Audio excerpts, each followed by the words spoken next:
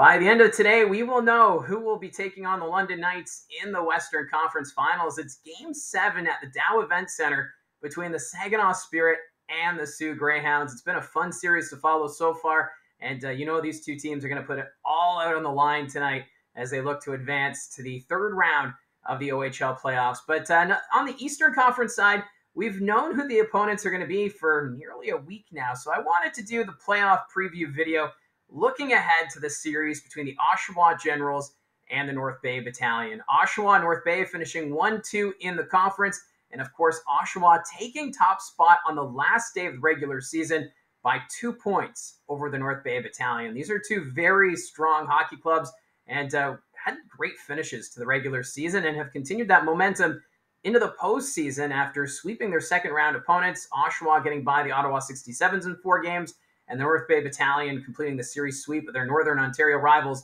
in the Sudbury Wolves. So let's break down this matchup because I know I thought all the second round matchups would probably go 5, 6, maybe 7 games. This time around, this series has to go 6 or 7, right? These two teams are just so close, and we'll see it in the stats. Starting off the season series, these two teams only meet twice during the regular season, and in 23-24, they split the season series. North Bay went 1-0-1, while Oshawa 1-1 in those 2 games. But what's interesting is the road team won both of the games.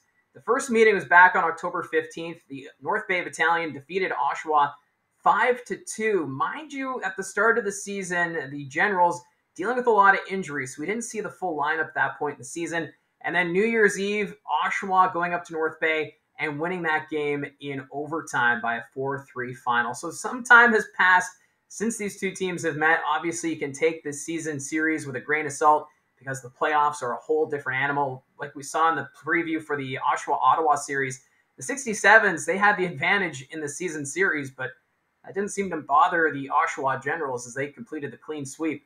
So let's break down the numbers because some of these numbers pretty close. Starting off with goals for, we have to give the advantage to the North Bay Battalion. They have 43 goals so far this postseason to Oshawa's 37. Goals against, though, very close. 22 goals against for the North Bay Battalion, 23 for the Oshawa Generals. So goaltending might be a big factor in this series between North Bay and Oshawa. Power play, though, favoring the Battalion. They have a success rate of 29% this postseason to Oshawa's 23.8%. So still a pretty good power play unit, but you have to give the edge to North Bay on that front. And then on the penalty kill, the edge goes to the Oshawa Generals, a success rate of 84.6% to North Bay's 80.6%. So these two teams, relatively close. So yeah, give the advantage to North Bay on the scoring front, but the penalty kill unit and the goaltending, the defense, I would almost want to lean closer to the Oshawa Generals. So it's going to be interesting to see how the series will play out. Looking at the top 5 goal scorers in the postseason, starting off the North Bay Battalion, Sandis Vilmanis. What a pickup from the OHL trade deadline from the Sarnia Sting.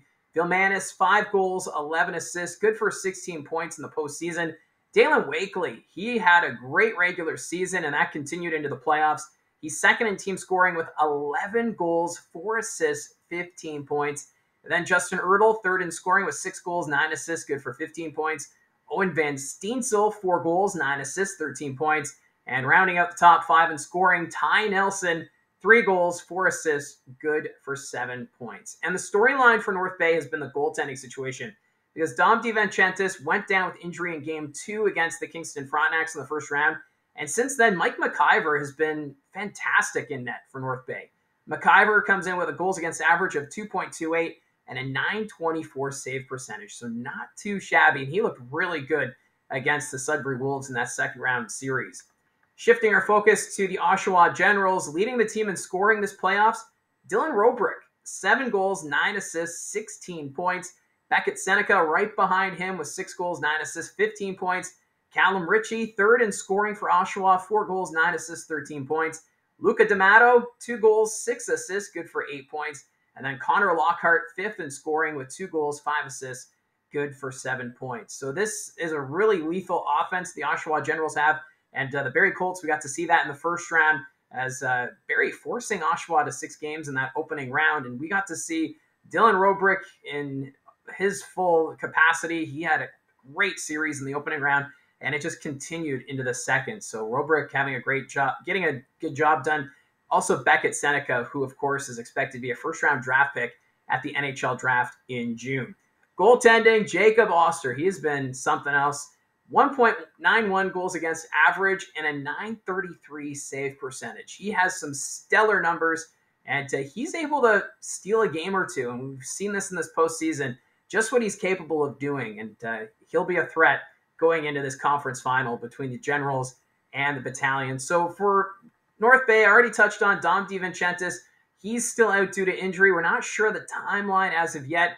Also, no word on Anthony Romani. He was the leading scorer during the regular season for the Battalion, but still, he has not returned since suffering an injury early on in that series against the Kingston Frontenacs. But Liam Arnsby will return to the lineup for North Bay as he's serving a 6-game suspension.